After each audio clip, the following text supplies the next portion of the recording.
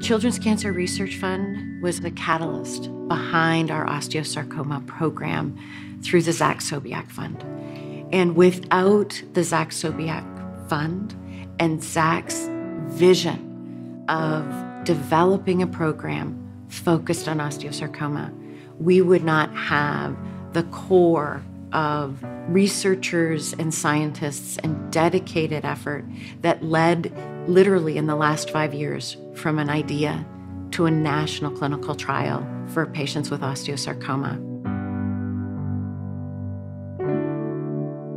Osteosarcoma is proven to be particularly challenging to treat and to find novel therapies that are effective.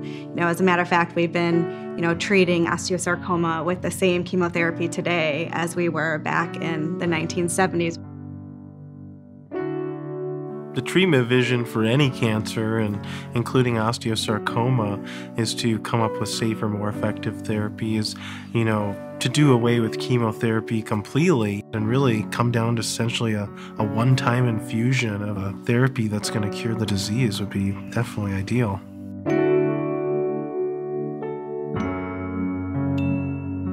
The Sobiech family, and obviously Zach's story, as tragic as it is, it's really pushed the message to much larger audience around not only the country but the world.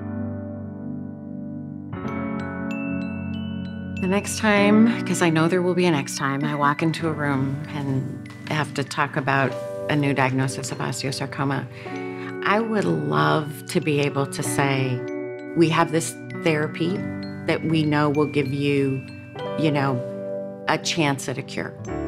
But we also now have this new therapy that we think could be even better, and be able to offer them a choice and an option, which right now we don't have.